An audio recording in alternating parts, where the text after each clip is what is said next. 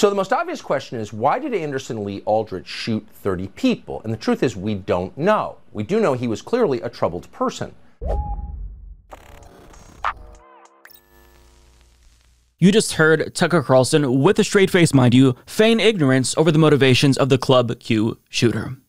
So after you, for months, have been non-stop fear-mongering over LGBTQ plus people, trying to equate all queer people with groomers and pedophiles, now you're going to feign ignorance and pretend as if you don't know what whipped that lunatic into a frenzy?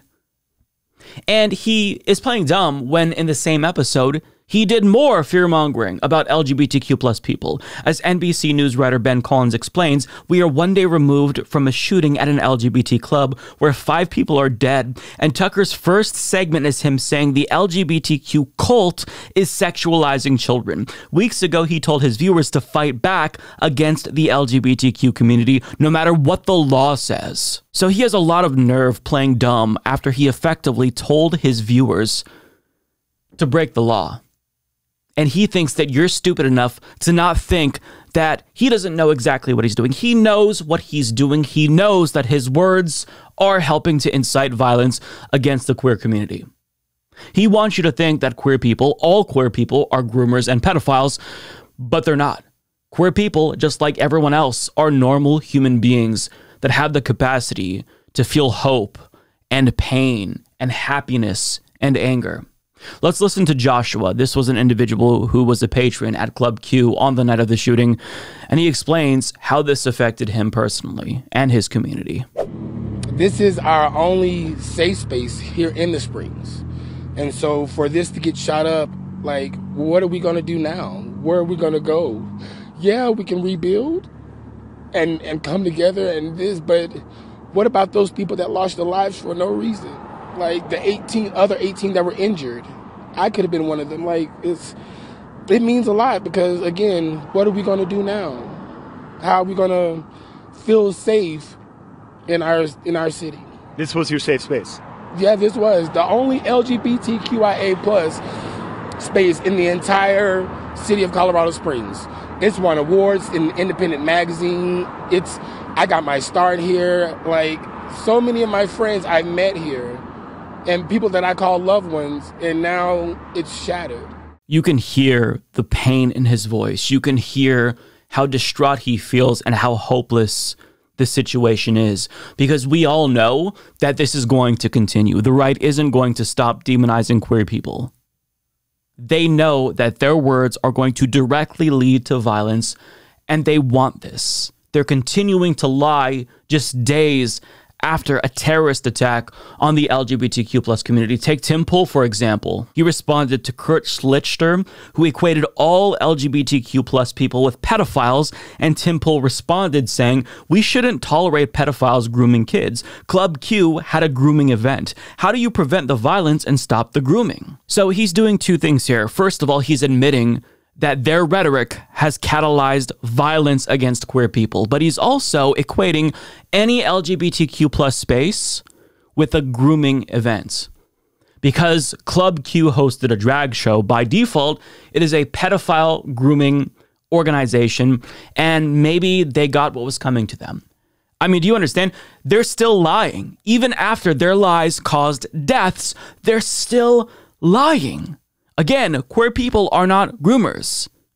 They are normal human beings with hopes and dreams, and the victims had names, by the way. Ashley Paw. She was a 35-year-old mother with an 11-year-old daughter, and her husband described her as having a huge heart who helped kids who were in foster care find homes. Now, she wasn't a member of the LGBTQ plus community, but she was an ally, and she went to Club Q to see a comedian perform. She wanted to have a good time, but she was murdered in an act of violence against the queer community. Daniel Aston. He was a 28-year-old trans man who was also a bartender at Club Q, and he moved to Colorado Springs to be closer to his parents. His mother, Sabrina, described him as always smiling, always happy and silly, and now he's gone. she will never see that smile again of her son. Derek Rump was a 38-year-old bartender at Club Q, and according to his brother-in-law, he moved to Colorado Springs over 10 years ago to start a new life and live out his dreams. And he had a brother that passed away just a few months earlier, so the pain and heartbreak of his family, I mean, it's unimaginable. They must not even know how to process the news that another one of their children is now dead. Kelly Loving, she was a 40-year-old trans woman, and her sister Tiffany describes her as a loving person who always tried to help others out. Her younger friend, Natalie Sky Bingham, describes her as a mother figure who mentored her during her own transition and says that she doesn't know if she'd be around had it not been for Kelly.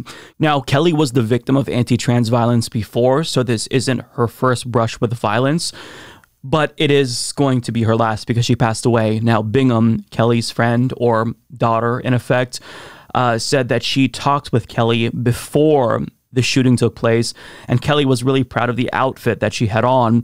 So on the night that she died, she felt pretty. She felt beautiful, which was really comforting for Natalie to know about the person who she viewed as her mother.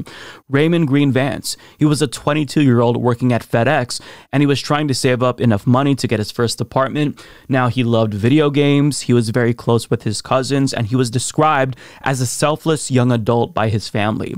He was at Club Q with his girlfriend Cassandra. They were together since middle school, and her parents and his girlfriend's father, Richard Fierro, ended up stopping the shooter and saving countless lives. Now, I want to go to Raymond's girlfriend's father, who was there, and because of his heroic actions, because he chose to intervene, him and a trans woman heroically saved countless lives. If they hadn't stepped in and stopped the shooter, then who knows how many more people would have been slaughtered. So we're going to look at what he has to say here, and he's going to recall the events. This is, again, pretty hard to watch, but let's listen here. I grabbed him by the back of his little cheap-ass armor thing, and I pulled him down. The young man that was late, he was hiding there, had jumped up with me. I don't know if he helped pull him down or not. I have no idea, okay? That guy did the same act, amazing.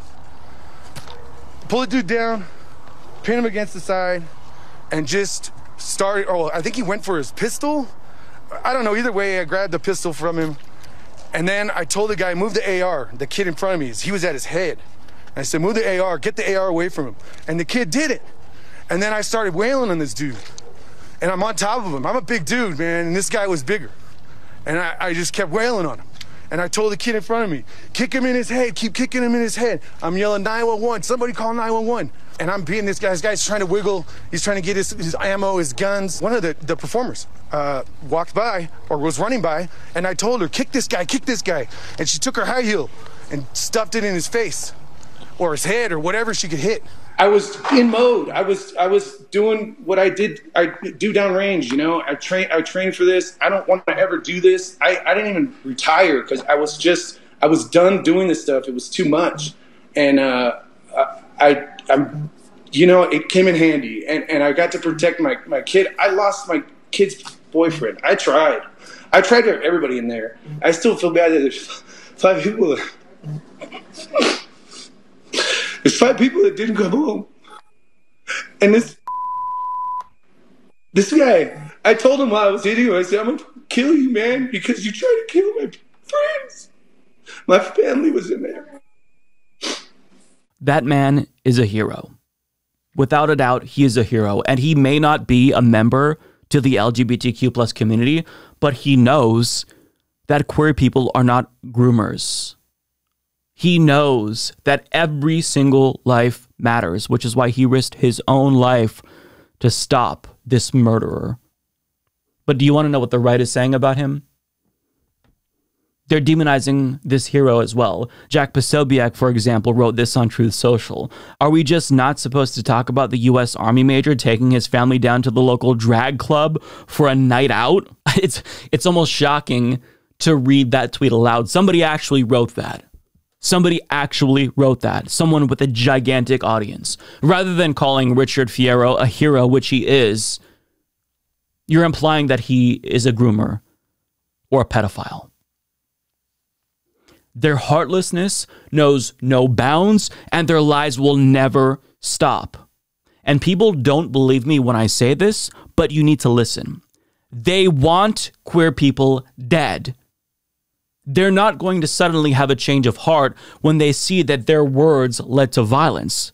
They're going to take that as validation that what they're doing is working, and they will continue to do it. They don't care about queer people. They don't think that we are human beings. We are subhuman. We are inferior. And they think that a death of a queer person is not comparable to the death of another person who happens to be cis or straight. They don't view queer people as human beings, which is why they feel no guilt, no remorse whatsoever when this crazy person walks into a club queue and slaughters them.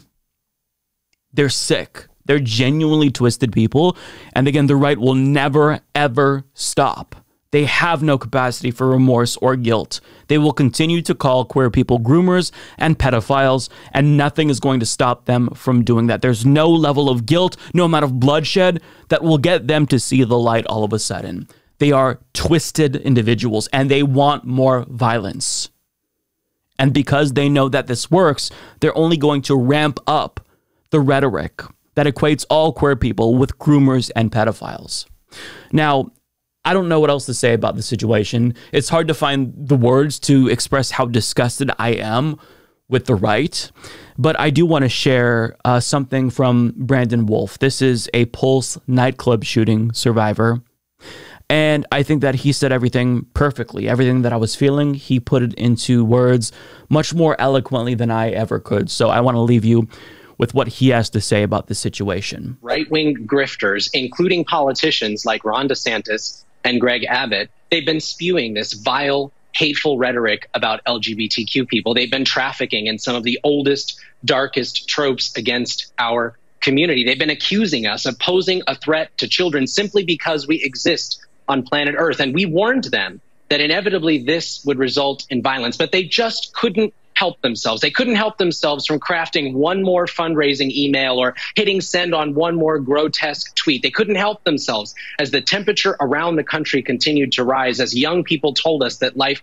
was getting less and less safe for them. They couldn't help themselves as armed protesters started showing up at drag shows across the country, or when white supremacists were being arrested outside of pride festivals. They couldn't help themselves when children's hospitals in Boston and other cities were getting bomb threats, having to install airport security terminals to keep people safe. They couldn't help themselves when a donut shop was firebombed for daring to advertise a drag show. And now 5 people went to a space that was supposed to be safe for them, a space like the one I knew well at Pulse nightclub, and they came out in body bags. Dozens of people were injured, scars they're going to carry forever. An entire community was terrorized. They paid the price for this short-sighted, cynical, and sinister hate that these people have been pumping into the ecosystem. I am angry because I am tired of asking, of begging, of screaming and scratching and clawing for people to just see us as human. See us as your family members, your neighbors, your friends. Please, I am begging you to treat us with a basic level of decency and respect. I'm angry because we deserve to live. Those people deserved to live, Joy.